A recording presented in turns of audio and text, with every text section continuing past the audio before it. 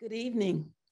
My name is Dr. Denise L. Jones, and I'm privileged to serve as Vice President for Academic Affairs at Trinity University in San Antonio, Texas.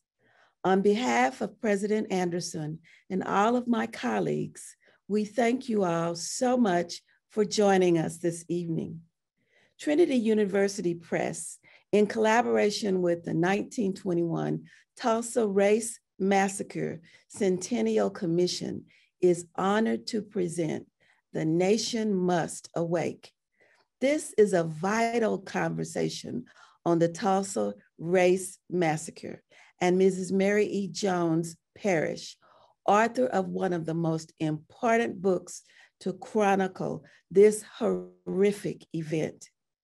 As a nonprofit cultural and educational publisher, Trinity University Press is committed to an evolving agenda of work that engages, questions, and brings us together as a community.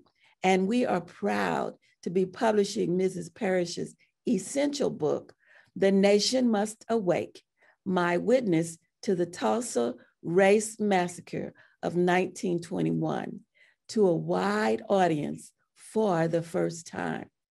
To recap the scenario in the text, Mrs. Mary Parrish was reading in her home on the evening of May 31st, 1921. Her daughter, Florence Mary, called the young journalist and teacher to the window. "Mother," she said, "I see men with guns." The two eventually fled and unwittingly became eyewitnesses to the death of hundreds of Black Oklahomans and to the destruction of the Greenwood district, a prosperous Black area known nationally as Black Wall Street. The Nation Must Awake is Miss Parrish's first-person account, compiled along with the recollections of nearly 24 others and published almost immediately following the massacre in a tiny edition under the name Events of the Tulsa Disaster. This publication detailed what is now recognized as the single worst incident of racial violence in U.S. history. Joining us in conversation tonight are writer and editor, Mrs. Anneliese M. Bruner, Mrs. Parrish's great-granddaughter, along with the author of the book's foreword, Dr. Scott Ellsworth. He is a lecturer of Afro-American and African Studies at the University of Michigan. He is also the author of Death in a Promised Land and another new book titled The Groundbreaking, An American City and Its Search for Justice. Joining these individuals is our own Dr. Carey Latimore, Associate Professor of African American History at Trinity University and an expert on the African American history of San Antonio, Texas. Additionally, he is this year's recipient of the coveted Z.T. Scott Award. Each year, Trinity University honors one Trinity faculty member with the Dr. and Mrs. Z.T. Scott Faculty Fellowship for Excellence in Teaching and Advising.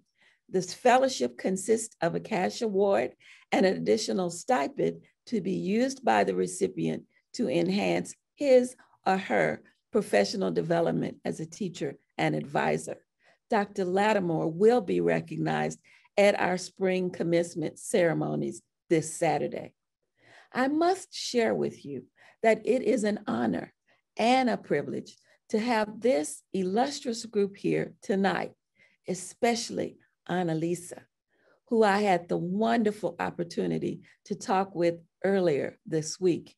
She is passionate about carrying on this incredible legacy of her great-grandmother, Mrs. Mary Parrish, who, along with the actual event itself, are nearly forgotten from history.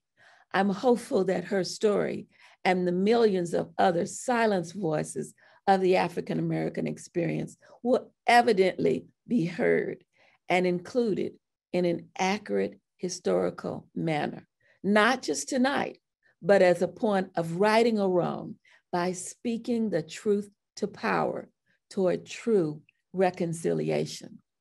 I am now going to turn over the virtual microphone to my esteemed colleague, Dr. Carey Latimore, who will be our navigator of tonight's critical conversation. Dr. Latimore.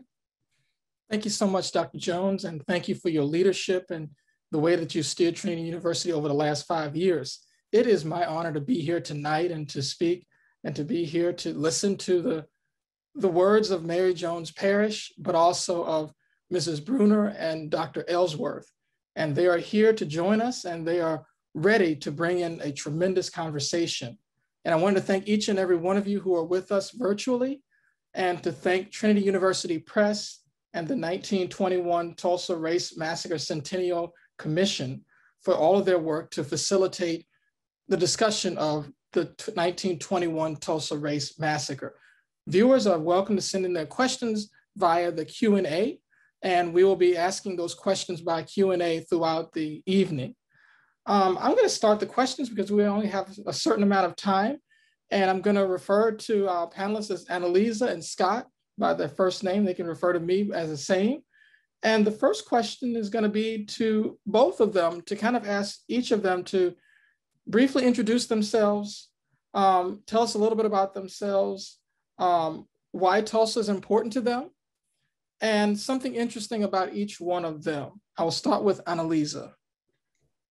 Thank you so much. Thank you so very much for having me. Thank you, Carey. Thank you, Dr. Jones. Thank you, Scott. I'm Anneliese M. Bruner. I am a long-term resident of Washington, D.C., but I am originally from the Bay Area, San Francisco, California. That is where my grandmother, Florence Mary Parrish Bruner, ended up after in adulthood.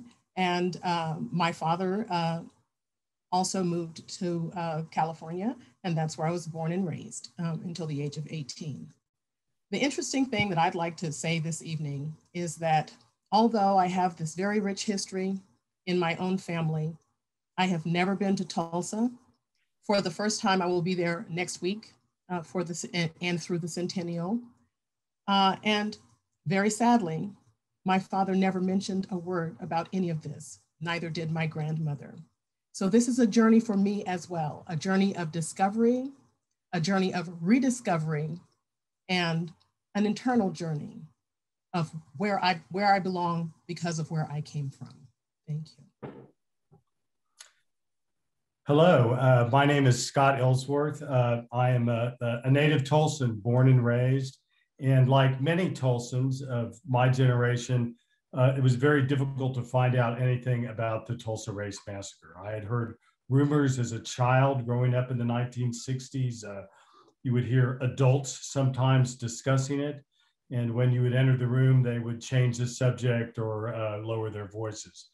I began researching and writing about the massacre in 1975 when I was the summer between my junior and senior years in college. I wrote my senior thesis about what we then called the Race Riot. And that later became, really the second book about the massacre, Death in a Promised Land, which came out in 1982. In 1997 through 2000, I served as the head scholar for the Tulsa Race Riot Commission. I started the search for the mass graves at that point. And we were caught up in politics. That search was shut down until 2 years ago when the deputy mayor of the city asked me to help get that going again. So I'm involved with this in two ways. I've been deeply involved in the search for the mass graves. In October, we located one in Oak Lawn Cemetery. And this coming June 1st, we're going to begin the exhumation of that grave. Also, I've written a new book about the massacre and its legacy, titled The Groundbreaking. It came out 2 days ago. Excellent. Thank you so much, Scott. And I wanted to kind of piggyback off of something that you said, and you noted the difference in a riot and a massacre. And the difference in, the earliest things that I heard was it was a riot, and now we use the term massacre. Could you tell us a little bit about that? And as you do so, please tell us a little bit, for those who may not be as aware of the Tulsa Race Massacre, tell us a little bit about the massacre, what caused it, what happened, and a little bit about the aftermath. Sure, I'll try to be brief. It's hard to condense that story. Just going to terminology, look, what we now call today the massacre has been called a number of things. It's been called a disaster, an event, a pogrom. I once referred to it as an American Kristallnacht, which is a reference to the night when the Nazis attacked synagogues and Jewish stores and homes in Germany. The term race riot was in 1921. That was the term.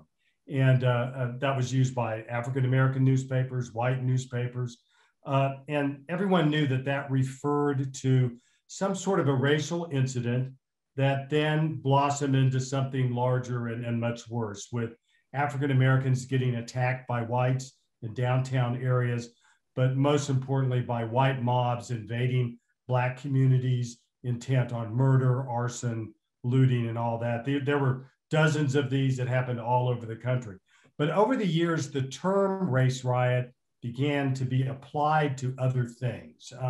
What we now call the racial rebellions of the 1960s in Detroit and elsewhere, those were known as race riots. The violence that followed the exoneration of the police officers in the Rodney King verdict, that was referred to as a race riot. So I would say since the 1990s, there's been some pressure to change the name into massacre. The reality is I don't think we have a good term for what happened in Tulsa. That's the truth of the matter, because it's so off the scale. But I certainly am happy to use the word massacre. I'm going to probably slip into race riot. That's what the survivors called it. They called it the riot, and that's something I've used for a long time. But none of these words are perfect.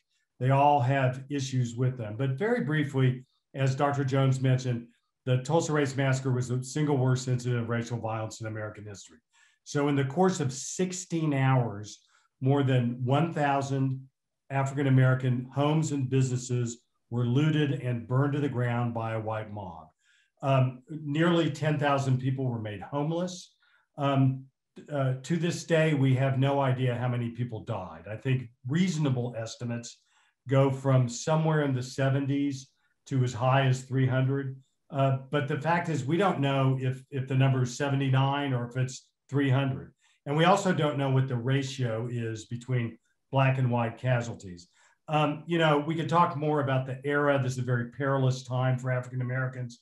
But essentially, the massacre was a result of a fantastic and lurid and racist write-up of an alleged incident in a Tulsa elevator, in which the white newspaper, also ran an editorial entitled "To Lynch Negro Tonight," referring to a 19-year-old African-American shoe shiner named Dick Rowland, who was accused falsely of attempting to rape a white teenage elevator operator.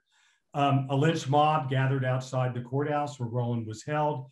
100, 200, 500, 800, 1,000 people. And when word hit Greenwood of the peril that this young man was in, groups of African-American World War I veterans organized around 7:30 that night. 25 Black vets went down to the courthouse, presented themselves to the sheriff, and offered their services to help defend Rowland. They were sent away, which they did, but their presence also electrified this white lynch mob, who then was determined to arm itself. Then around 10 o'clock that night, a false rumor hit Greenwood that the lynch mob, the whites, were storming the jail. This time 75 Black vets went again back down to the courthouse, presented themselves to the sheriff. They were turned away. As they were leaving, an elderly white man tried to wrestle away a gun from a tall African-American veteran. A shot went off and the massacre begins. Very briefly, we don't know how many people died in that initial incident, but what we do know is the Tulsa police force, which had been absent, now showed up, and rather than trying to disarm or send the white mob home, And the mob now doesn't care about Dick Rowland. They are now out to kill any Black person they can find. But the Tulsa police, they deputized members of the mob. They also gave them rifles, pistols, and shotguns. During that evening, the first fires were set on the borders of the Greenwood community. Whites in cars made drive-by shootings down Black residential neighborhoods, shooting into children's bedrooms, living rooms, houses on either side. There was an attempt to invade deep Greenwood, the heart of the Black commercial district, but that was fought off by Black property owners. And so at about 2 o'clock on the early morning hours of June 1st, there was a sense amongst some African Americans that the problems were over. We've gotten through this issue, things are going to be okay. What they didn't know is that whites were organizing that night and getting their neighbors, arranging for ammunition swaps, trading guns and whatnot, and they planned a dawn invasion. And in fact, at dawn on June 1st, we had a mob of whites numbered in the thousands, we don't know how many, began this invasion of Greenwood. And systematically going block by block, people who resisted were killed. Others were, quote, arrested and taken under armed guard to internment centers. Whites then broke into businesses and homes, stole stuff, and then set these on fire. And you ended up having 35 square blocks burned. African Americans fought back ferociously. There were a number of gunfights, but they were simply outnumbered. Whites outnumbered Blacks 10-1 in Tulsa, and African Americans had to deal with some new, horrors as well. The local white National Guard units, rather than trying to disarm the white mob, instead set themselves along the edges of some white neighborhoods and pointed their machine guns into Greenwood and opened fire. We also know that airplanes were flying above Greenwood that morning. There's no doubt in my mind that at least one airplane that a co-pilot dropped sticks of dynamite on Greenwood. That being said, Greenwood was destroyed from the ground. So this was a horrific event. No white person ever spent a week in prison for any of the murders, arson, or looting that occurred. Wow. Thank you so much for really succinctly explaining what happened in Tulsa. And we've got a couple of questions in the Q&A. I'm going to move to that. And for those of you who've been, who are thinking about asking a question, please continue to do so. And this question, I think, is for Dr. Ellsworth, but I think it's also for Ms. Bruner as well. And I'm going to kind of summarize the question. It's, what situations was Tulsa discussed? And I know that Ms. Bruner mentioned that it was never discussed, but I'd kind of like to know how she found out about it and what her family discusses about it today. And also to Dr. Ellsworth, how were those conversations that you heard about Tulsa in your earlier years, how was it brought up? Were you told to be quiet if you heard it, or kind of tell us a little bit about how that was? So we'll start with Anneliese. Thank you for that question. Well, as I said, I didn't know a thing about it when I was growing up. I didn't learn about the massacre from my own family until I was 35 years old. My father gave me a book. I had gone to his house. I was visiting home over the holiday, the Christmas holiday, and he took me into his room and said he had something to show me, something to give me. And he went through his papers, and he was a real gregarious guy, normally, real jovial, lots of fun. He was very serious, which was very, very unusual. So I knew that he had something important to say. From among his papers, he pulled out a manila envelope, and he pulled from that a small red volume, cloth bound, very slim. And he said, "This is a book that your great-grandmother wrote in Tulsa, and I want you to see if you can do anything with it." I was called Lisa at that time. He said, "Lisa, you are now the matriarch of the family, and I want you to do something with this."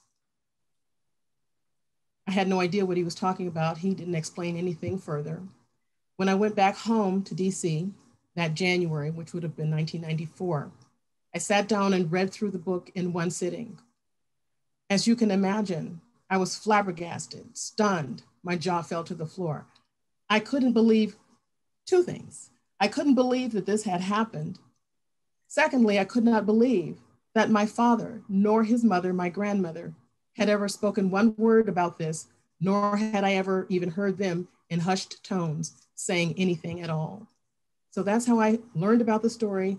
That's how I came into possession of the small volume, Events of the Tulsa Disaster, that Dr. Ellsworth mentioned, by Mrs. Mary Jones Parrish. That's an amazing story. Thanks so much for sharing that. One thing I think that's important to point out is that the massacre in White Tulsa, the history of the massacre was actively suppressed for 50 years. Official records disappeared. Both of Tulsa's white daily newspapers went out of their way never to mention the massacre. And you had researchers as late as the 1970s who had their lives and their careers threatened for even investigating this. So, there was this curtain of silence that descended in white neighborhoods. But interestingly, the massacre wasn't discussed publicly in Greenwood as well. And it's curious to think about that. The Oklahoma Eagle, which has long been Tulsa's flagship African-American newspaper, would not mention it for decades. On the 25th anniversary in 1946, they had one sentence in the editorial that said, and in 1921, one of the worst race riots in America occurred, period. Didn't even mention that it was Tulsa. And I think that the way to think about a couple of things to remember is how traumatic this was for survivors. I knew survivors in the 1990s that were still suffering from PTSD. I knew survivors that were concerned to have their photograph taken, that there might be some reprisals against them. There was at least one survivor as late as the 1970s who kept a loaded rifle by his front door, quote, in case it should happen again. But the other way to think about it, I think, is to think of Holocaust survivors. And like Holocaust survivors, many massacre survivors did not want to burden their children and grandchildren with these horrific memories and wanted instead to try to imagine a better future. So I'm 67, I know descendants my age that didn't learn about the mass, even though their grandparents, had lost their businesses, their homes. They didn't find out about this until they were adults. So as John O. Franklin said, Tulsa lost its sense of honesty. It did for 50 years, and it's taken us about 50 years to get the story out. I wanted to piggyback off of another question that was asked in the Q&A, and that was a question to Ms. Bruner about why, what was her father thinking waiting 35 years? And I guess Scott has kind of discussed this a little bit, but waiting 35 years and then saying he wanted you to do something with it. What do you think he wanted you to do with it? And why do you think he waited 35 years? In my opinion, I think he was just waiting for his children to get to a certain age, to get to a certain level of maturity to discuss this very serious topic, or to know about this very serious topic. And I think that also he himself was lost. He didn't know what to do about it. He was a person who had, I guess, sent his children off to school. And as with many persons where you have first generation college educated children, you ask them for their advice, you rely on them, their judgment and their worldliness. So I think that he asked me about it because he knew that I was interested in English and books and things of that nature. And I think that he had confidence that I might be able to do something with it that he himself was unable to do or to talk about. And, it is a very interesting thing to think about, as Dr. Ellsworth has said, post-traumatic stress. My grandmother, who lived through this as a child, you don't have to know from her mouth that she experienced post-traumatic stress. You saw it in symptoms. For her, it was self-medication with alcohol. And I cannot imagine that this was not, a fairly common occurrence for folks. And once I got this book and my father charged me, that's how I interpreted it. He charged me. I did decide that there was something I needed to do. And it actually did change the trajectory of what I was doing for work, as a matter of fact. I'm not going to go into all of that. It's much too long and convoluted a story. But this inspiration did say to me, of this book and knowing what my great grandmother had done and what she was, what her profession was, did make me have a, you know, kind of a, at the age of 35, between 35 and 40, a career change to actually pursue my desire to be a writer. So it was very impactful for me in that regard personally, and then also with the notion that I needed to do what I could, and at that moment I didn't know what it was, to bring the story forward and to make sure that people knew. Everyone who knows me personally knows that I've talked about this since 1994. They know about it, but sadly, again, as Dr. Ellsworth has said, the broader public has not had the opportunity to know Mary Jones Parrish and her work and her contribution to the history of this country, and her thoughts about where we needed, what we needed to do and where we needed to be headed. That's an interesting point that you bring up about your great grandmother, and one that I kind of want to hit on for a few moments.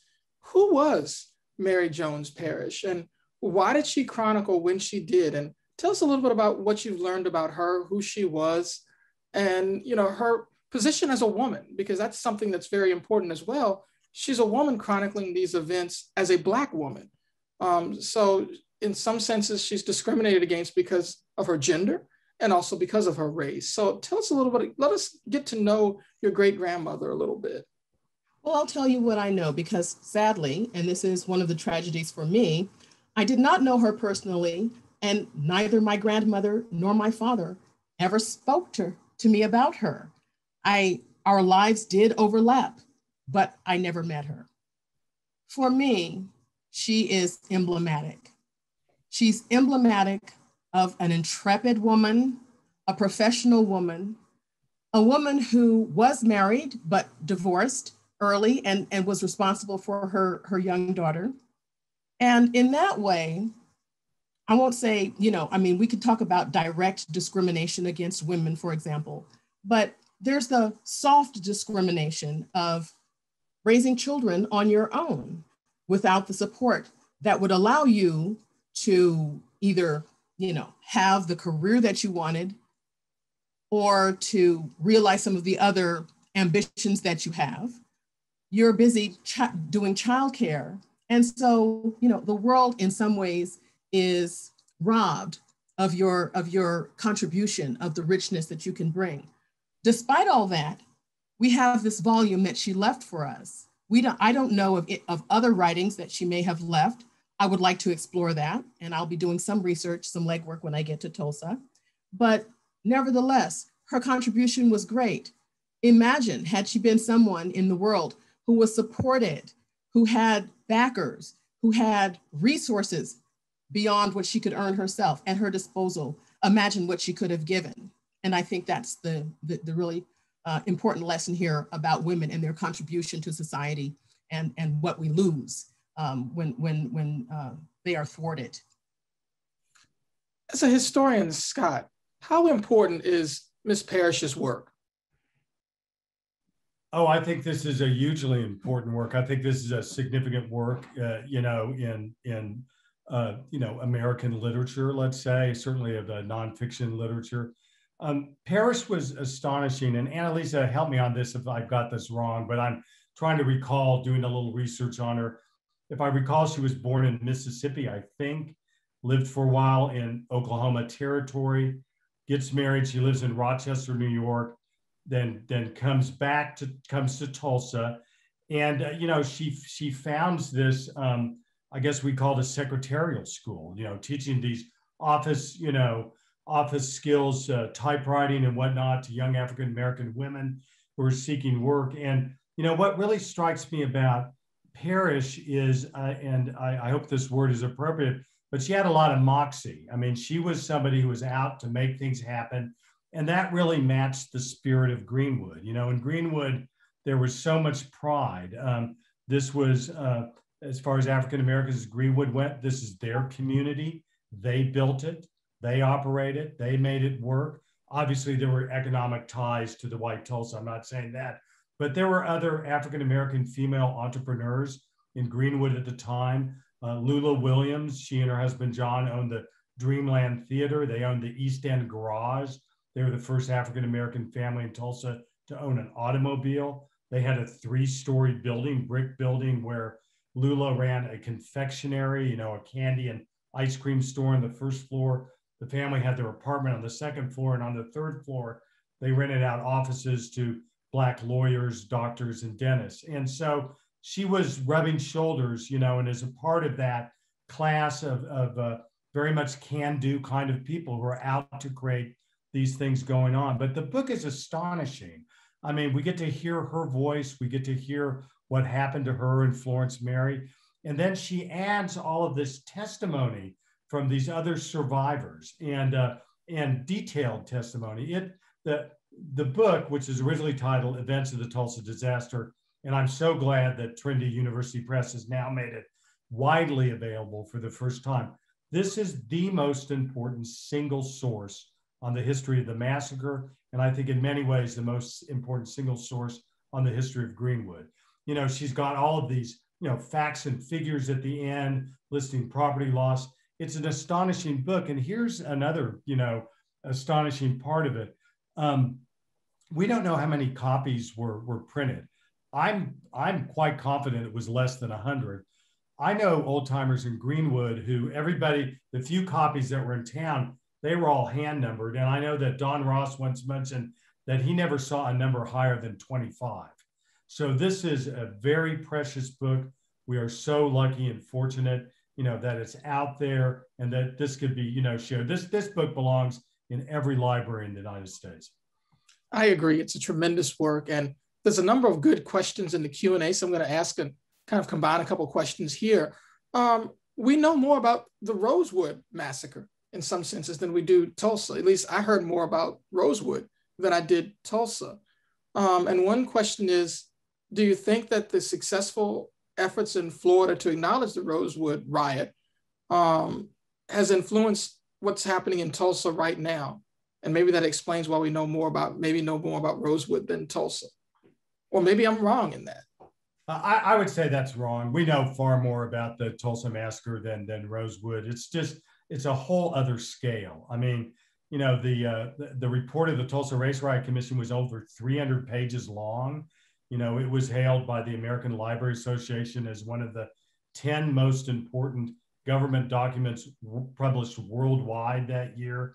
There have been numbers of books about the massacre. I disagree with that, but certainly the fight for reparations in Rosewood, I think, helped in terms of helping to get the Tulsa story out. What do you think, Anneliese? Any thoughts on that? I can't understand where that parallel would be coming from. I would need a little bit more information from the questioner, but I think that, the fact that there were some commercial efforts around the whole Rosewood situation, where so it just came to someone's attention who was, cued in or linked in with someone who could bring it to a commercial production much earlier. That's all I can think about. I don't know. I would not venture a guess because I don't have enough information to make a reasonable and rational comparison. There's a couple of questions also in here about why did Tulsa start to come into our imagination, and when did that transition towards where we started to talk about Tulsa start to occur? Was it around the same time, Anneliese, that you heard about it from your father, or was it something national that was bringing this into greater attention, or was it just we were becoming more aware? It seems like this was happening in the 90s. Maybe Scott, you can also help us with that. Well, in my estimation, I think it was just reaching a critical mass of people who knew about it. And I think that that's something that just happens naturally over time. And certainly in the last few years, as we're coming up to the Centennial, that's an important anniversary. And it just so happens, it has coincided with a political situation over the last few years that have brought some of these same issues to the forefront. The uneven application of law enforcement, truth in government, the essence and nature of truth itself. I mean, we talk about this amnesia, but basically those with the reins of power decided that it should not be spoken about. And when people have power, they are able to impose their will and affect and bend reality. So the reality, as Mother Fletcher said in Congress yesterday, was she was told to her face that this did not happen. So these are really important issues that are unfolding in a historical sense over a long period of time, and they're actually just coming back around again. That's my estimation. I am not a historian, but I do watch what's happening, and I've lived long enough to see how the same themes, historical themes, continue to ebb and flow. And I think that we're just at a critical period right now, and we do have to think about the mythologies that we construct about our own selves and what can and cannot happen here. We say, and I've heard this, and probably all have, many have, certain things can't happen here. Well, anyone who didn't know about this event might think that this couldn't happen here. But since it did, I think we're forced to reevaluate what the possibilities are, on the negative plane, basically, about what the dangers are of certain kinds of, social forces.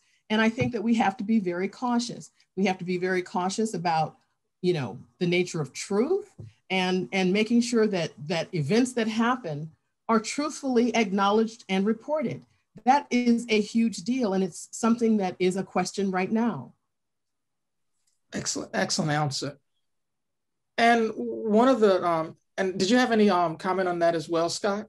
No, I mean, only in that there were, and Anneliese is completely correct in terms of a critical mass, but there were some specific events that really brought this out. And just very briefly, in the aftermath, when the Oklahoma City bombing happened in 1995, the Today Show flew its crew from New York to broadcast live from Oklahoma City. And during that week, Don Ross, African-American journalist from Tulsa, from Greenwood, who represented Greenwood in the state legislature, went up to Bryant Gumbel, who was the host of the Today Show, and said, as horrible as this event is, there's another story that's not been discussed.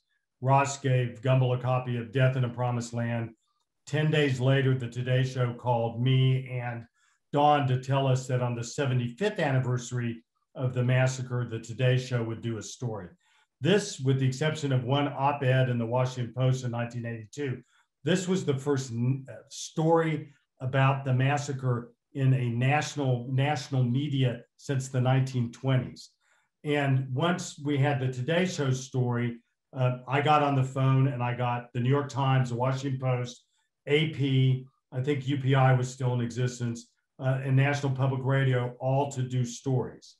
Don Ross then took those stories to the governor of Oklahoma and used that to help for the creation of the Tulsa Race Riot Commission. And then when the search for the mass graves that we undertook under the commission, when that story broke in 1998, that then went international. So there are certain events along the way that have brought this to a wider audience. And I can't speak more highly in some ways of the impact that Watchmen has had. Watchmen has taken this story, obviously a fictionalized version, but it's taken this story around the world. When that first episode came out, I heard from people in Great Britain and elsewhere. This has brought it to an entire new generation. That being said, the one constant that one always hears, and I'm sure that Anneliese has done this as well, heard this as well, is why haven't I heard about this before? Why haven't I heard about this before? And there are reasons for that, but we are making progress. There's a question here, and I think I can go ahead and answer this. How many survivors are alive today? I think there are 3. I know that there were 3 that testified. There's at least 4 that we know of. Okay. And also a little more about the aerial bombing, because I know that some have questioned whether the aerial bombing actually not occurred, but what they were actually doing. Can you tell us a little bit more about that? And was it coordinated, do you think? Because this is very early for aerial bombing to happen. Well, it is, and that's the issue. So in Parrish's book, there are a number of accounts of Greenwood citizens talking about seeing planes, some believing they saw something drop, saw some explosions, others less clear of that. there weren't a lot of planes in Tulsa at that time. You know, maybe a half dozen or more. They're biplanes, they're open cockpit planes, you know, made out of, you know, canvas stretched over wooden frames. So you've got a lot of, you know, wind blowing and whatnot. But the story that would really help to, you know, cement this issue to me, in the 1990s, I interviewed an elderly white gentleman who talked about getting his hair cut on a particular day in a white North Tulsa barbershop in the 1950s. And he went into the barbershop. There was an older white man getting his hair cut. And this older white man described to the people in the barbershop, this all-white barbershop, how on the morning of June 1st, he and another flyer, they were probably World War I vets, had gone up in a plane, and he had dropped sticks of dynamite on Greenwood. And it made sense. The idea that you're going to light a Molotov cocktail when the wind is blowing by at 100 miles an hour, it makes no sense. But they had waterproof fuses. Somebody could light that with a cigar in their lap, and that's going to go off. But the key to it is that there was nothing that this white man would have seen published about the bombing of Greenwood in the 1950s. He did not know Mary Parrish's book. There's no way in the world he did. He didn't see some of these accounts in African-American newspapers. So either he just made this up, you know, full cloth, or he did it himself. And I'm convinced it was the latter. Wow. There's another question. What are the feelings of the white Tulsa citizens now about the massacre? And I also want to come back to Anneliese and ask her, did she ever have any conversations with her father after he presented the book to her? And if so, what were those conversations like? The only thing he would ask me from time to time was, do you still have that book? Do you still have that book? I would reassure him and say, yes, I have it. And I'm making some strides to make sure that it comes to the public. And that was the end of it. He didn't take that opportunity to speak further. He seemed relieved. He seemed relieved. He seemed satisfied. He trusted me.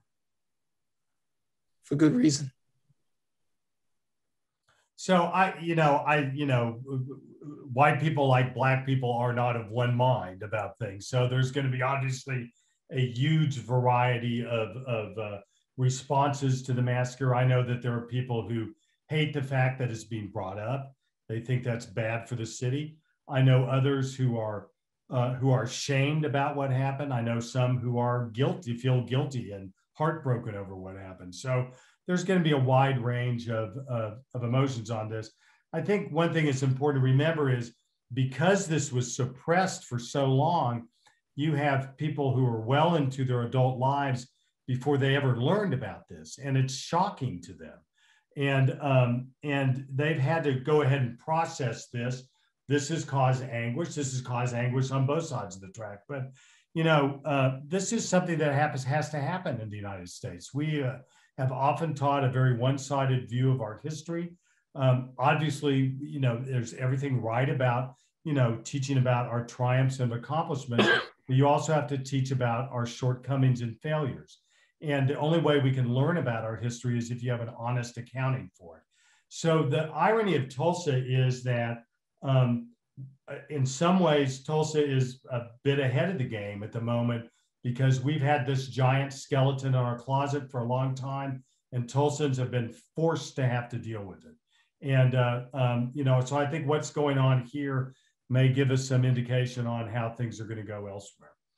What do you think about that, Anneliese? I'm curious. Well, I actually think that that's super important. And I wanted to piggyback on that point, because in my mind, Tulsa and what happened and how it's being reckoned with up until today is really a crucible for our country. And in terms of looking at it, it was a discrete event. It happened over a couple of days, and you can continue. It's complex, but also it's finite. Yeah. And you can really, really get your teeth into it, into the issues, pull back the layers. You can really do some very deep analysis. because it has a distinct beginning and a distinct ending. And you superimpose that right on, the situation. I think Dr. Ellsworth mentioned there were these Black towns all over America, but all over Tulsa. There were Black towns where Black people sought not separatism, but they sought peace and freedom. And so they were there trying to rely on one another. They had been through all kinds of horrific interactions with people who had certain ideologies that were anathema to them and their safety. And so they banded together out of a sense of self-sufficiency, but also interdependence. And so, when we look at this particular event, it's just something so, when I say easy to look at, I don't mean emotionally easy to look at. It's very difficult to look at, but very easy to parse out and look at it from beginning to end, and then superimpose that on what we see from then to now, and kind of in a compressed way, what's going on, over the last, I'd say a year and a half, 2 years. And that's how, in fact, I came to Dr. Ellsworth's attention, because on January 6th, I wrote a story because I was compelled by what I saw unfolding 5 miles from my house at the Capitol. And I was reminded, although I didn't live in Tulsa, I was reminded through my great-grandmother's work of what had happened and what happens when a mob is incited and unleashed. And it terrified me. And when I wrote that impassioned story, that's when Dr. Ellsworth reached out to me. And I'm so glad he did. To think about the ways in which history repeats itself, but also when you think about Tulsa as a community, this is a community in which people are moving into. African-Americans, the African-American population grows tremendously over a 10-year period, I believe, before the riots, before the massacre. What happens in the aftermath of Tulsa? Do these people do they move away, as many I suspect do? Do they continue to build Tulsa?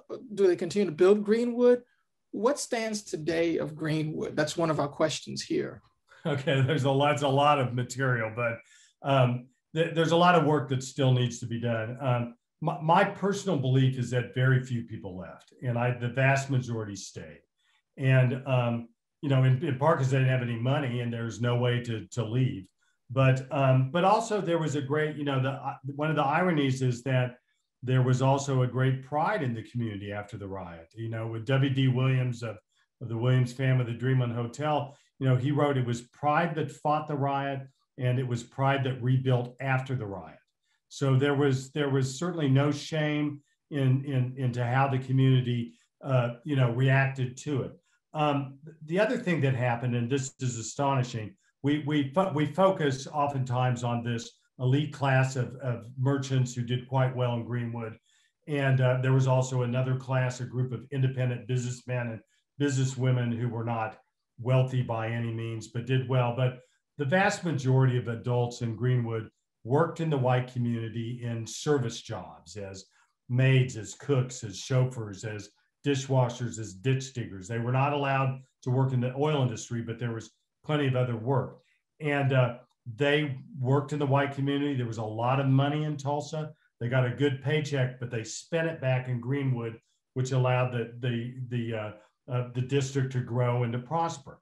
So what happens, astonishingly, is within a couple of weeks after the massacre, you see Black men and women going back to their jobs in the white community, where these same people were who had tried to kill them and destroyed their homes and whatnot. And they go back, and money starts to come back into Greenwood. Okay, the Williams family rebuilt its 3-story brick building in 1922. That's less than a year and a half. It had gone up again. So it's two-sided. On the one hand, the massacre created this trench, this economic trench that African Americans in Tulsa have never escaped. You can check on all sorts of social indicators, whatnot going on. The massacre itself has cast a dark city over the shadow of the city that is still very much there today. That being said, the community did rebuild itself, and old timers We'll talk about how in the 1940s it was even larger than before. There were more Black-owned businesses. And then, of course, it gets destroyed again, or attempted to be destroyed by the forces of urban renewal, highway construction, changes in the American economy, in the 1950s, 1960s, which happens in Black communities nationwide. So there's a complex history that's there. What's interesting is people are trying to figure out, on just one last point, how much generational wealth was lost, okay? And in the June issue of National Geographic that's coming out shortly, there's a graph in there, and what they did is they added up the value of property in 1921 and imagined that the massacre didn't happen, and added 5% or something profit every year and followed that out. And so the amount of generational wealth that would be in Greenwood today if the massacre didn't happen, according to National Geographic, is over $600 million. That is generations of college tuition. It's generations of down payments on houses. It's seed money to create new businesses. It's health insurance. It's care for the elderly. So there was a huge chunk of money and wealth that was torn out of the community that has not been replaced. And it's measurable there, but it happens everywhere, yeah. But not, again, in a finite and measurable way, the way you can do it there. And that's why I think this is so important and so emblematic.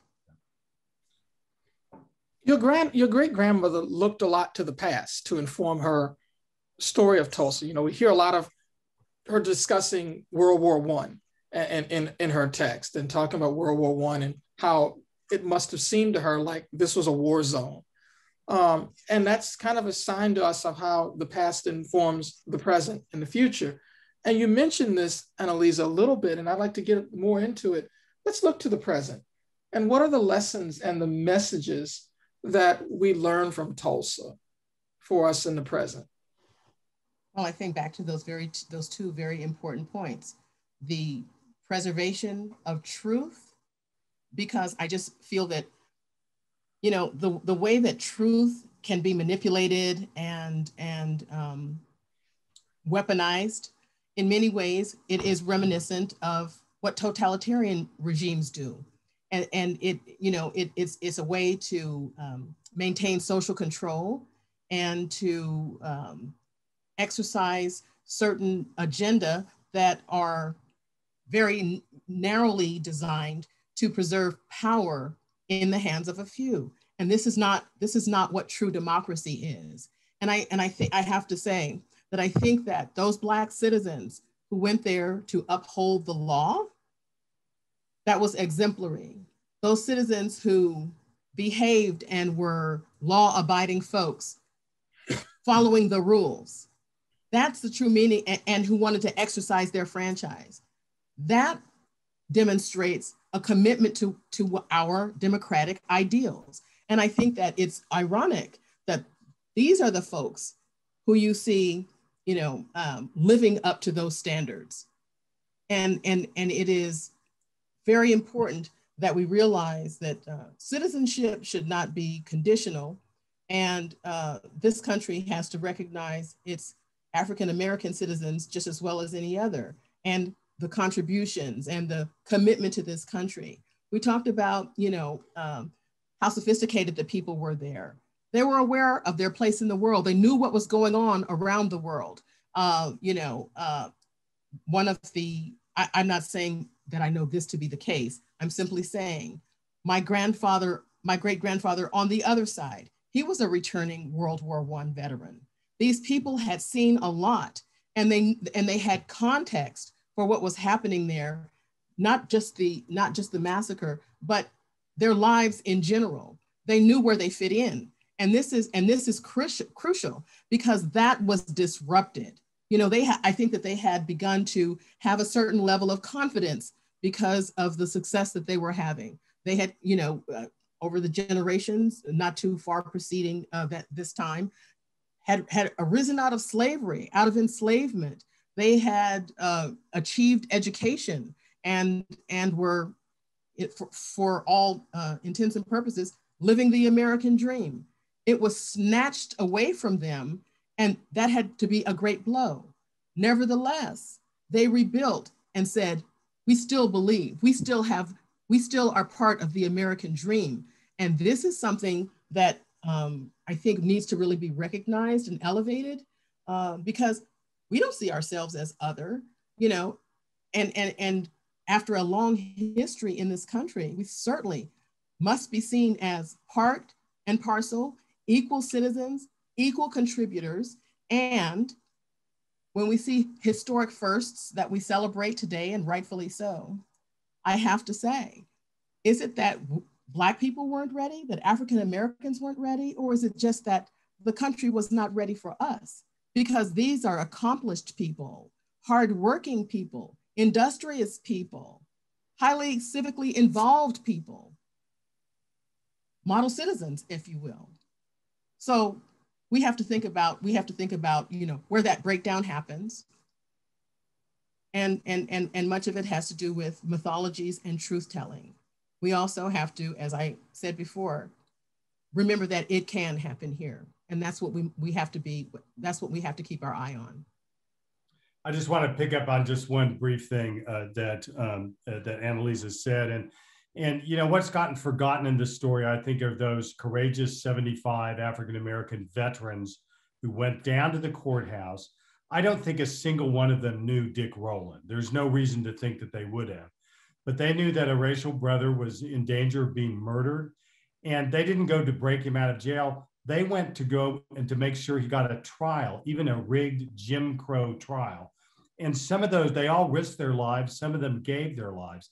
To me, they are as worthy as our praise as the farmers at Lexington and Concord, you know, who stood on Concord Bridge and fired the shot heard around the world. These are model American citizens. I think that there needs to be a memorial to them right in downtown Tulsa, right where the courthouse was at 6th and Boulder or 4th and Boulder.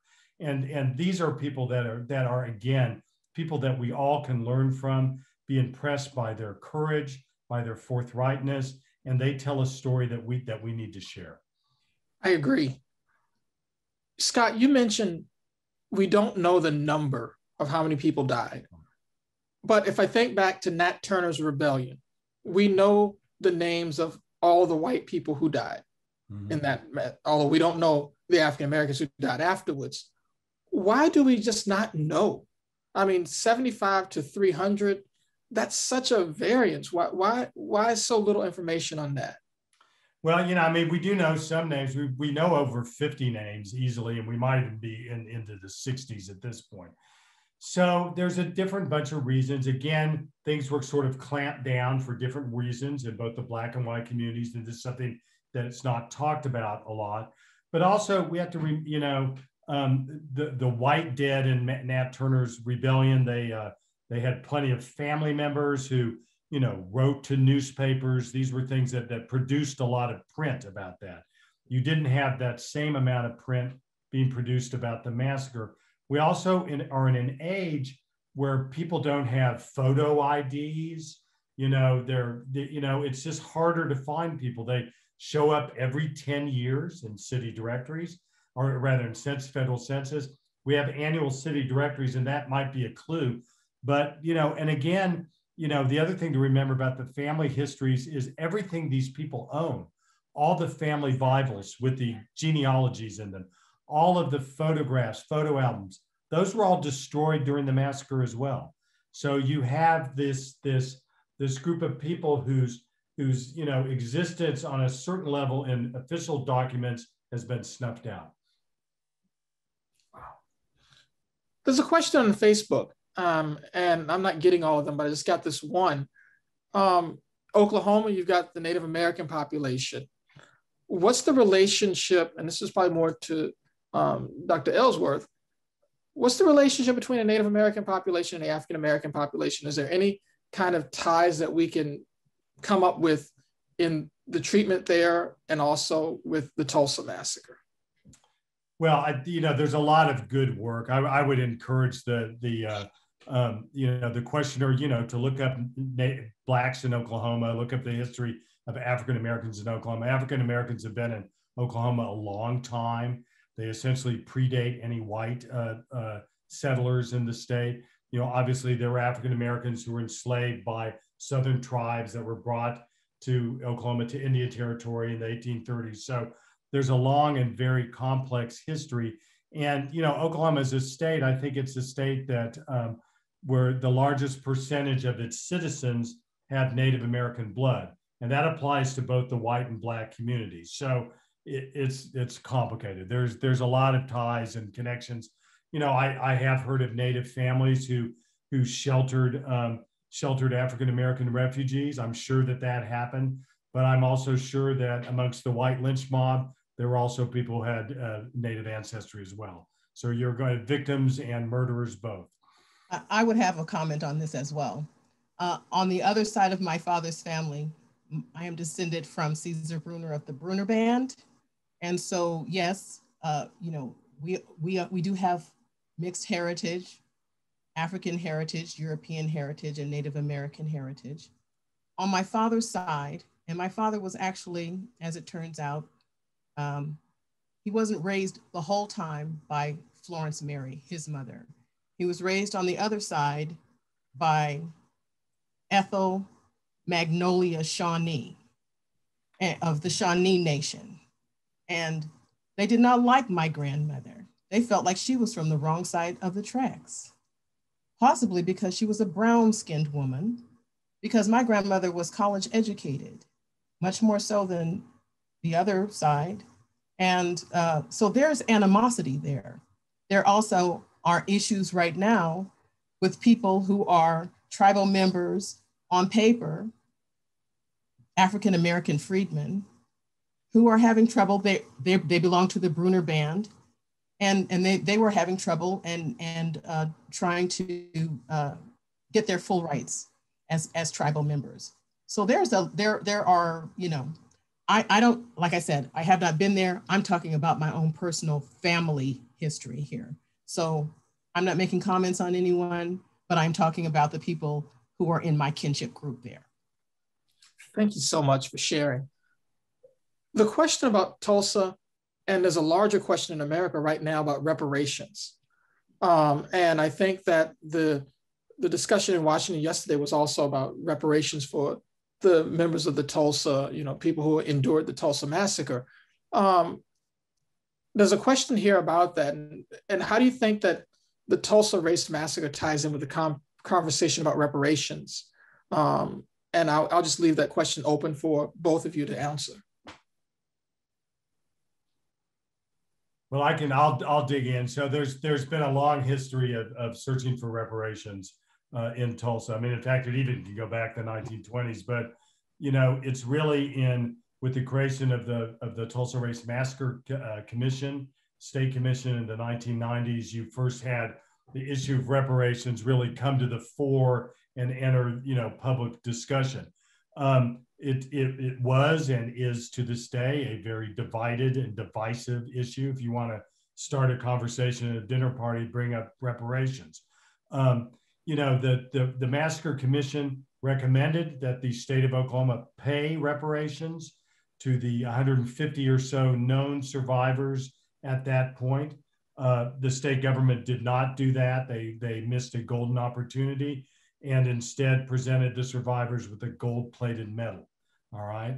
In 2 years after that, around 2003, Professor Charles Ogletree of the Harvard Law School and with other lawyers filed a suit on behalf of those survivors seeking reparations in federal court. The case wound its way through court. It made it to the United States Supreme Court, but the US Supreme Court would not hear the case. There's a new case that was filed by Attorney Demario Solomon Simmons in late summer of this past year, early fall. It's winding its way through the courts right now, but this is, I support completely the idea that not only do our limited numbers of survivors, but that descendants of survivors deserve some form of financial restitution for what happened. I'm not going to say that, excuse me, that I know what that number should be. I know that whatever the number will be, it's not going to be enough. It's not going to be as much as it should be. But that's something that has to happen. Look, the people in Greenwood not only did they suffer, the loss of their homes, the loss of their businesses, the loss of their loved ones, they were let down by the city government. They were let down by the state government. They were let down by the federal government that never even bothered to investigate what had happened. And they were let down by insurance companies, some of whom are still in existence, who refused to pay the claims that they should have paid. So I believe that it's incumbent upon us as a society. I don't think it's going to be easy to do, but it's something that we need to do. Anneliese, did you want to add to that? I just wanted to say I was very encouraged when Attorney General Merrick Garland, as one of his first official trips as a confirmed Attorney General, went to Tulsa, and he went to look for himself. And I was very touched by his comments. And I think that he didn't say this, but just tacitly, I just felt supported. I am a person who does believe that reparations should be paid here and more broadly. I'm going to ask the last question here, and then we'll close down. In a historical context, and I'm trying to figure out how exactly I want to ask this question. How far have we come since Tulsa?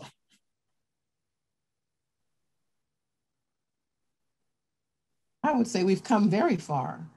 There's still elements and problems and troubles, but that happens when you look at any situation with a three-dimensional lens, not a two-dimensional lens. Life is complicated. Human beings are complicated. And so, I'm not sure, is that the right question? Has progress been made? Yes. Do we still have problems? Yes. Are we going to continue to have problems? Yes. All of those things, even though they may be conflicting, that's what living is about. Reconciling conflict, reconciling the irreconcilable sometimes. That's what it means to be fully human. And this is what we are all grappling with constantly. But we have to be in a constant state of awareness. We can't be asleep at the wheel. We have to be, I think, in a constant state of resistance to things that may feel comforting, but are ultimately not productive and even destructive. But I think that absolutely we've made progress. We've made a lot of progress. We've come very far.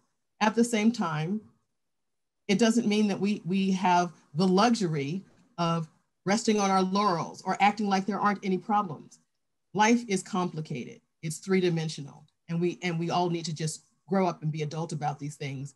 Be open, be honest, forthright, and state what the problems are. Nothing can heal without truth and acknowledgement.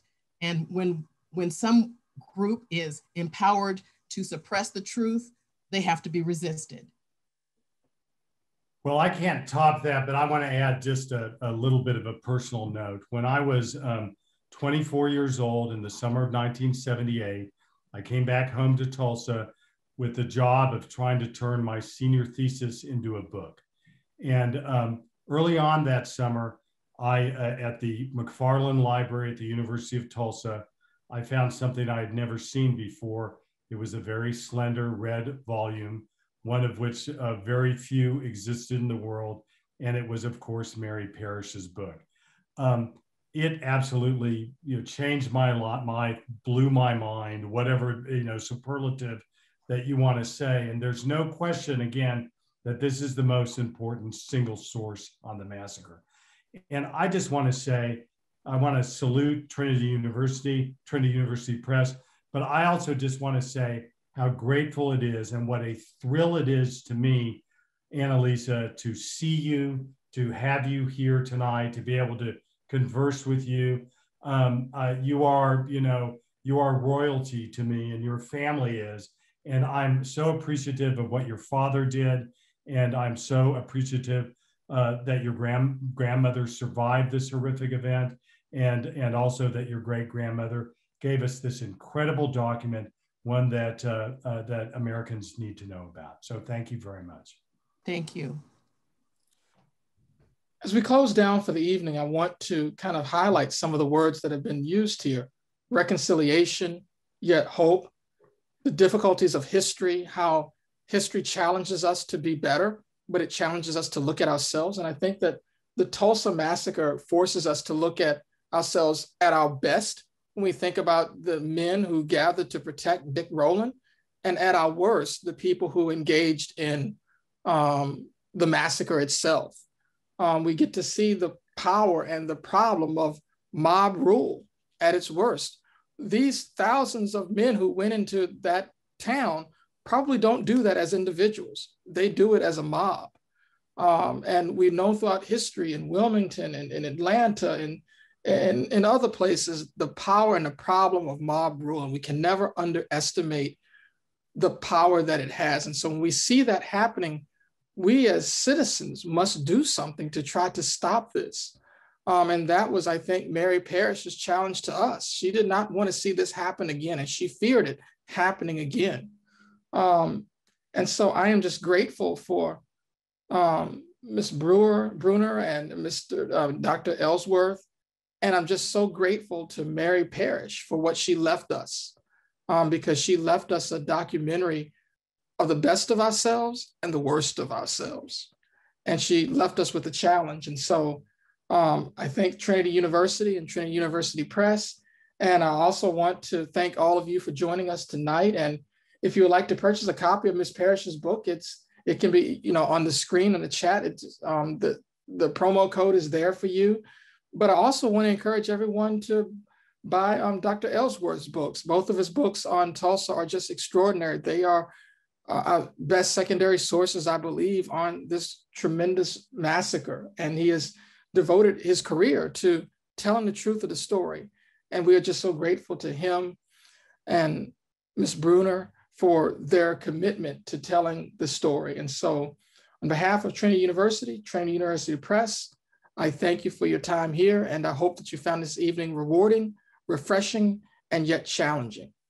And I'm going to turn it over to Bergen Streetman, who has done a great job herself in putting this event together. And so I want to thank her as well.